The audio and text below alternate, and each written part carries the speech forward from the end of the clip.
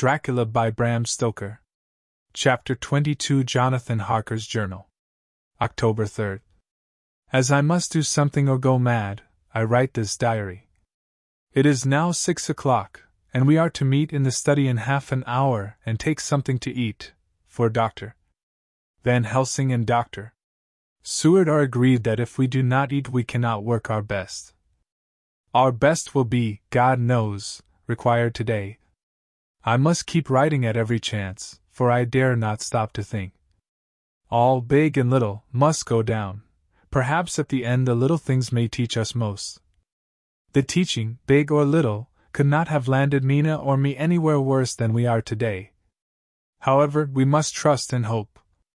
Poor Mina told me just now, with the tears running down her dear cheeks, that it is in trouble and trial that our faith is tested, that we must keep on trusting, and that God will aid us up to the end.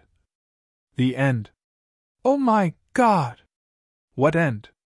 To work. To work. When Dr. Van Helsing and Dr.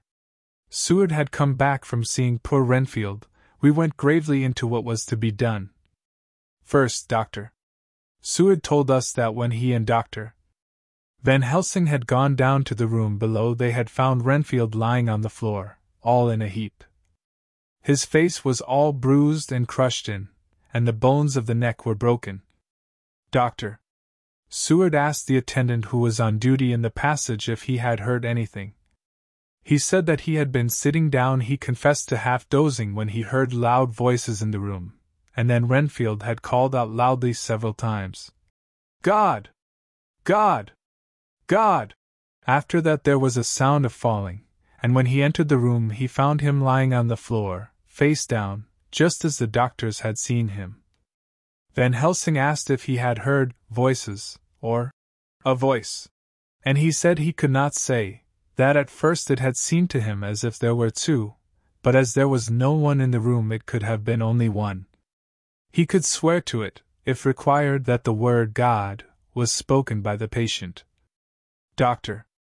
Seward said to us, when we were alone, that he did not wish to go into the matter.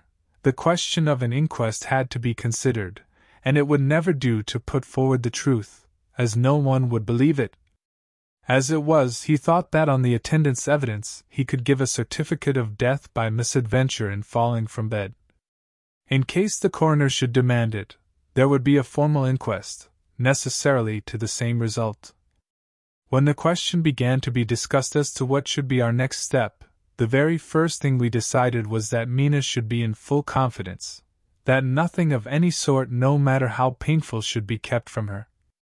She herself agreed as to its wisdom, and it was pitiful to see her so brave and yet so sorrowful, and in such a depth of despair.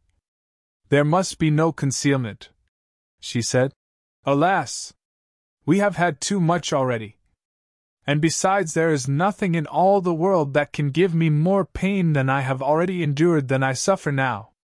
Whatever may happen, it must be of new hope or of new courage to me." Van Helsing was looking at her fixedly as she spoke, and said, suddenly but quietly, "But dear Madam Mina, are you not afraid, not for yourself, but for others from yourself, after what has happened?" Her face grew set in its lines, but her eyes shone with the devotion of a martyr as she answered, "Ah, no!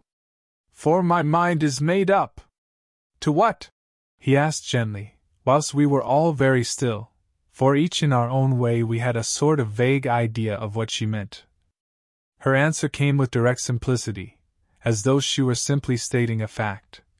"Because if I find in myself, and I shall watch keenly for it, a sign of harm to any that I love, I shall die." "You would not kill yourself?" he asked hoarsely. "I would, if there were no friend who loved me, who would save me such a pain, and so desperate an effort." She looked at him meaningly as she spoke. He was sitting down, but now he rose and came close to her, and put his hand on her head as he said solemnly, "My child, there is such an one if it were for your good. For myself, I could hold it in my account with God to find such an euthanasia for you, even at this moment, if it were best. Nay, were it safe. But my child—" For a moment he seemed choked, and a great sob rose in his throat, He gulped it down and went on. There are here some who would stand between you and death. You must not die. You must not die by any hand, but least of all by your own. Until the other, who has fouled your sweet life, is true dead, you must not die, for if he is still with the quick undead, your death would make you even as he is. No, you must live. You must struggle and strive to live, though death would seem a boon unspeakable. You must fight death himself, though he come to you in pain or in joy, by the day or the night, in safety or in peril. On your living soul I charge you that you do not die, nay, nor think of death till this great evil be past. The poor dear grew white as death, and shock and shivered, as I have seen a quicksand shake and shiver at the incoming of the tide. We were all silent, we could do nothing. At length she grew more calm and turning to him said, sweetly, but oh, so sorrowfully, as she held out her hand, I promise you, my dear friend, that if God will let me live, I shall strive to do so, till, if it may be in His good time, this horror may have passed away from me.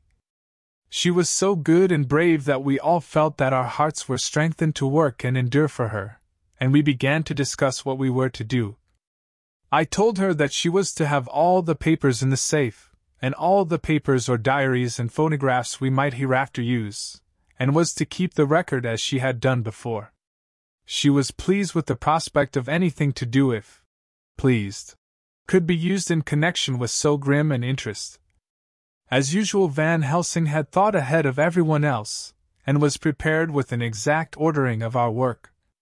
It is perhaps well, he said, that at our meeting after our visit to Carfax we decided not to do anything with the earth boxes that lay there. Had we done so, the Count must have guessed our purpose, and would doubtless have taken measures in advance to frustrate such an effort with regard to the others. But now he does not know our intentions. Nay, more, in all probability, he does not know that such a power exists to us as can sterilize his lairs, so that he cannot use them as of old. We are now so much further advanced in our knowledge as to their disposition that, when we have examined the house in Piccadilly, we may track the very last of them. Today, then, is ours, and in it rests our hope. The sun that rose on our sorrow this morning guards us in its course. Until it sets tonight, that monster must retain whatever form he now has. He is confined within the limitations of his earthly envelope. He cannot melt into thin air nor disappear through cracks or chinks or crannies. If he go through a doorway, he must open the door like a mortal. And so we have this day to hunt out all his lairs and sterilize them. So we shall, if we have not yet catch him and destroy him, drive him to bay in some place where the catching and the destroying shall be, in time, sure. Here I started up, for I could not contain myself at the thought that the minutes and seconds so preciously laden with Mina's life and happiness were flying from us, since whilst we talked action was impossible. But Van Helsing held up his hand warningly. Nay, friend Jonathan, he said, in this, the quickest way home is the longest way, so your proverbs say. We shall all act and act with desperate quick, when the time has come. But think, in all probable the key of the situation is in that house in Piccadilly. The Count may have many houses which he has bought. Of them he will have deeds of purchase, keys and other things. He will have paper that he write on. He will have his book of checks. There are many belongings that he must have somewhere. Why not in this place so central, so quiet, where he come and go by the front or the back at all hour, when in the very vast of the traffic there is none to notice? We shall go there and search that house, and when we learn what it holds, then we do what our friend Arthur call, in his phrases of hunt stop the earths, and so we run down our old fox so. Is it not? Then let us come at once, I cried. We are wasting the precious, precious time. The professor did not move, but simply said, And how are we to get into that house in Piccadilly? Any way, I cried. We shall break in if need be. And your police, where will they be, and what will they say? I was staggered. but I knew that if he wished to delay he had a good reason for it. So I said, as quietly as I could, "Don't wait more than need be. You know, I am sure, what torture I am in." "Ah, my child, that I do, and indeed there is no wish of me to add to your anguish. But just think, what can we do, until all the world be at movement? Then will come our time. I have thought and thought, and it seems to me that the simplest way is the best of all.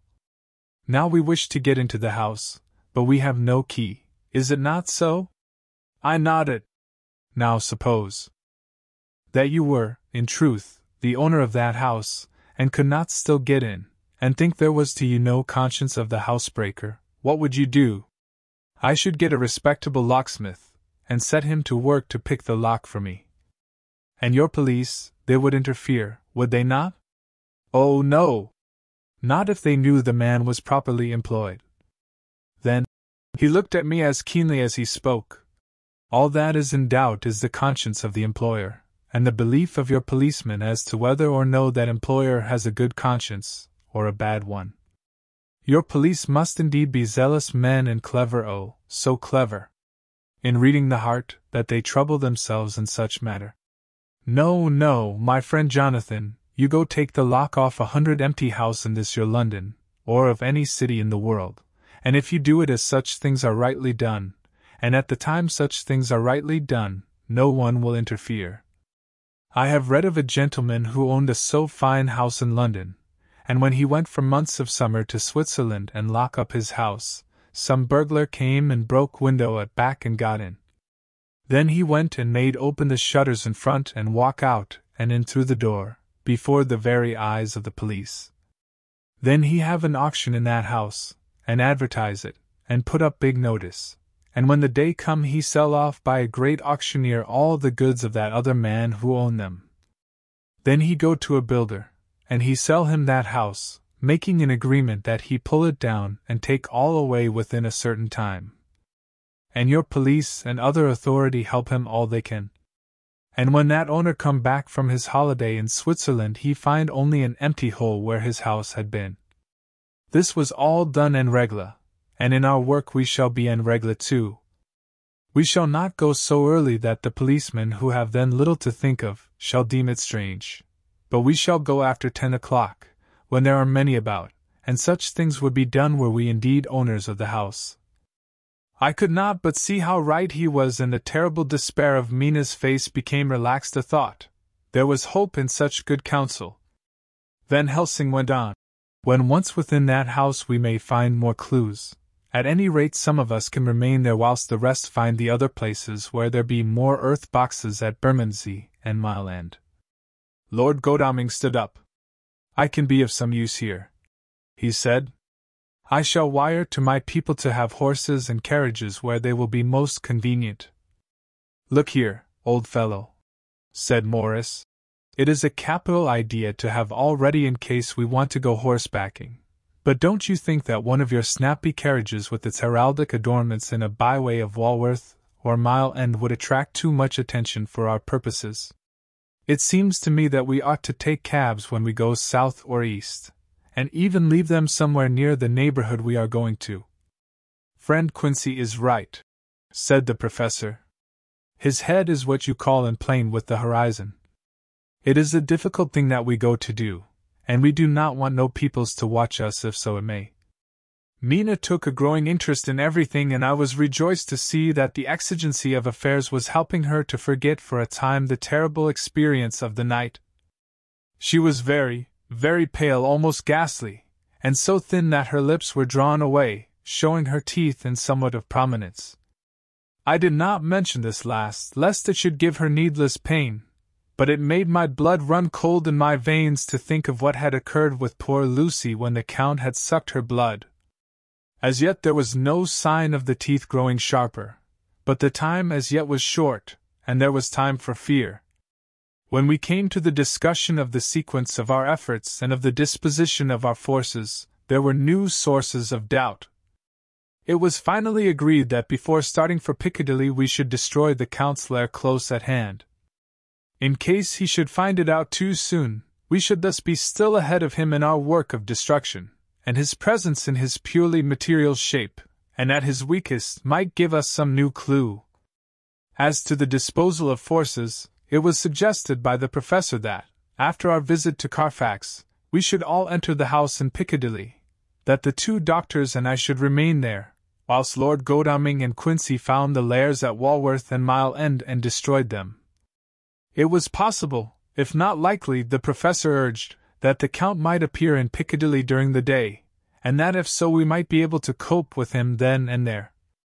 At any rate, we might be able to follow him in force. To this plan I strenuously objected, and so far as my going was concerned, for I said that I intended to stay and protect Mina, I thought that my mind was made up on the subject. But Mina would not listen to my objection. She said that there might be some law matter in which I could be useful, that amongst the Count's papers might be some clue which I could understand out of my experience in Transylvania, and that, as it was, all the strength we could muster was required to cope with the Count's extraordinary power. I had to give in, for Mina's resolution was fixed. She said that it was the last hope for her that we should all work together. As for me, she said, I have no fear. Things have been as bad as they can be, and whatever may happen must have in it some element of hope or comfort. Go, my husband! God can, if He wishes it, guard me as well alone as with any one present. So I started up crying out, Then in God's name let us come at once, for we are losing time. The Count may come to Piccadilly earlier than we think. Not so, said Van Helsing, holding up his hand. But why? I asked. Do you forget, he said, with actually a smile, that last night he banqueted heavily, and will sleep late? Did I forget? Shall I ever? Can I ever? Can any of us ever forget that terrible scene? Mina struggled hard to keep her brave countenance, but the pain overmastered her, and she put her hands before her face, and shuddered whilst she moaned. Van Helsing had not intended to recall her frightful experience. He had simply lost sight of her and her part in the affair in his intellectual effort. When it struck him what he said, he was horrified at his thoughtlessness, and tried to comfort her. Oh, Madam Mina, he said. Dear, dear Madam Mina, alas! That I of all who so reverence you should have said anything so forgetful. These stupid old lips of mine and this stupid old head do not deserve so, but you will forget it, will you not? He bent low beside her as he spoke. She took his hand, and looking at him through her tears, said hoarsely, No, I shall not forget, for it is well that I remember, and with it I have so much in memory of you that is sweet, that I take it all together. Now you must all be going soon. Breakfast is ready, and we must all eat that we may be strong. Breakfast was a strange meal to us all. We tried to be cheerful and encourage each other, and Mina was the brightest and most cheerful of us. When it was over, Van Helsing stood up and said, Now, my dear friends, we go forth to our terrible enterprise. Are we all armed, as we were on that night when first we visited our enemy's lair, armed against ghostly as well as carnal attack? We all assured him. Then it is well. Now, Madam Mina, you are in any case quite safe here until the sunset, and before then we shall return if we shall return. But before we go let me see you armed against personal attack. I have myself, since you came down, prepared your chamber by the placing of things of which we know, so that he may not enter. Now let me guard yourself. On your forehead I touch this piece of sacred wafer in the name of the Father, the Son, and— There was a fearful scream which almost froze our hearts to hear. As he had placed the wafer on Mina's forehead, it had seared, it had burned into the flesh as though it had been a piece of white-hot metal. My poor darling's brain had told her the significance of the fact as quickly as her nerves received the pain of it, and the two so overwhelmed her that her overwrought nature had its voice in that dreadful scream. But the words to her thought came quickly. The echo of the scream had not ceased to ring on the air when there came the reaction, and she sank on her knees on the floor in an agony of abasement. Pulling her beautiful hair over her face, as the leper of old his mantle, she wailed out, "Unclean! Unclean! Even the Almighty shuns my polluted flesh! I must bear this mark of shame upon my forehead until the judgment day." They all paused. I had thrown myself beside her in an agony of helpless grief, and putting my arms around held her tight. For a few minutes our sorrowful hearts beat together, whilst the friends around us turned away their eyes that ran tears silently. Then Van Helsing turned and said gravely, so gravely that I could not help feeling that he was in some way inspired, and was stating things outside himself. "It may be that you may have to bear that mark till God himself see fit, as he most surely shall, on the judgment day, to redress all wrongs of the earth and of his children that he has placed thereon. And oh, Madam Mina, my dear M. I we who love you be there to see, when that red scar, the sign of God's knowledge of what has been, shall pass away, and leave your forehead as pure as the heart we know. For so surely as we live, that scar shall pass away when God sees right to lift the burden that is hard upon us. Till then we bear our cross, as his Son did in obedience to his will.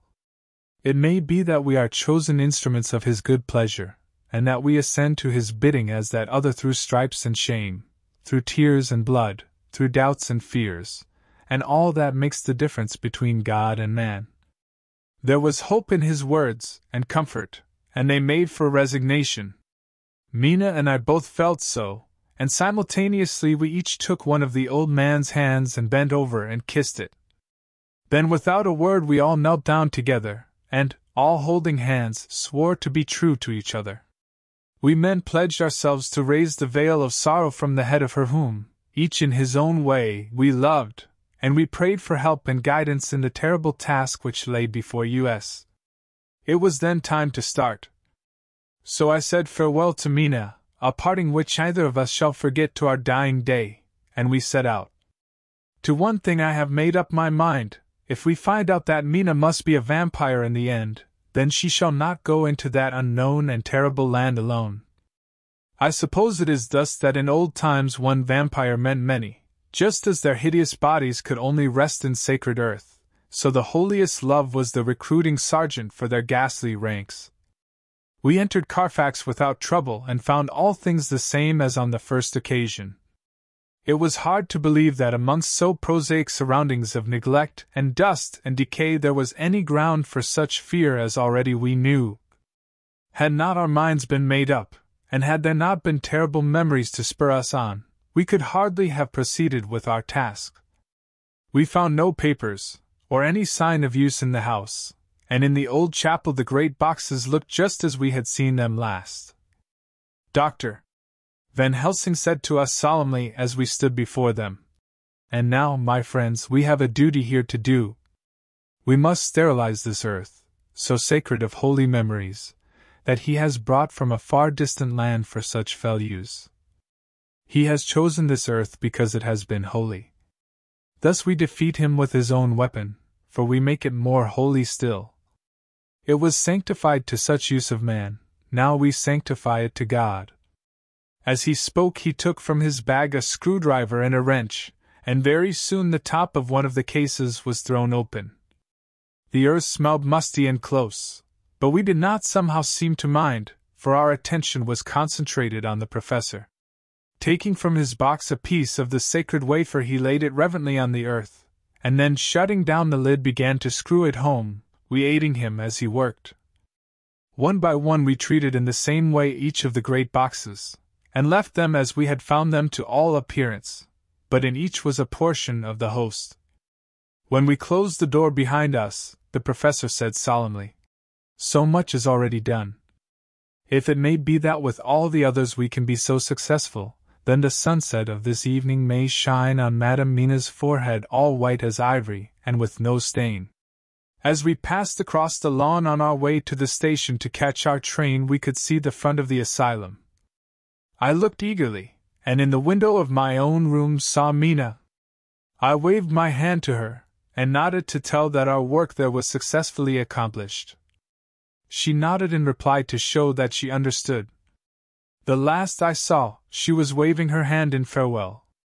It was with a heavy heart that we sought the station and just caught the train, which was steaming in as we reached the platform. I have written this in the train. Piccadilly, 12:30 o'clock. Just before we reached Fenchurch Street, Lord Godalming said to me, "Quincy and I will find a locksmith. You had better not come with us in case there should be any difficulty, for under the circumstances it wouldn't seem so bad for us to break into an empty house. But you are a solicitor, and the Incorporated Law Society might tell you that you should have known better." I demurred as to my not sharing any danger even of odium, but he went on. "Besides, it will attract less attention if there are not too many of us. My title will make it all right with the locksmith, and with any policeman that may come along. You had better go with Jack and the professor and stay in the Green Park, somewhere in sight of the house, and when you see the door opened and the smith has gone away, do you all come across. We shall be on the lookout for you, and shall let you in." "The advice is good," said Van Helsing, so we said no more. Godalming and Morris hurried off in a cab, we following in another. At the corner of Arlington Street our contingent got out and strolled into the Green Park. My heart beat as I saw the house on which so much of our hope was centered, looming up grim and silent in its deserted condition amongst its more lively and spruce-looking neighbors.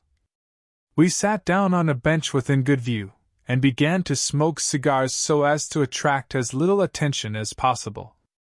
The minutes seemed to pass with leaden feet as we waited for the coming of the others. At length we saw a four-wheeler drive up. Out of it, in leisurely fashion, got Lord Godalming and Morris, and down from the box descended a thick-set working man with his rush-woven basket of tools. Morris paid the cabman, who touched his hat and drove away.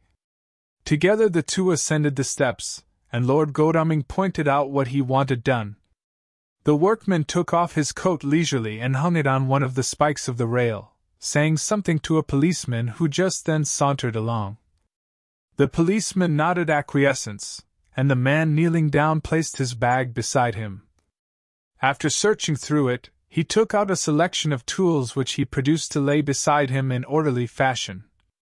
Then he stood up, looked into the keyhole, blew into it, and turning to his employers, made some remark.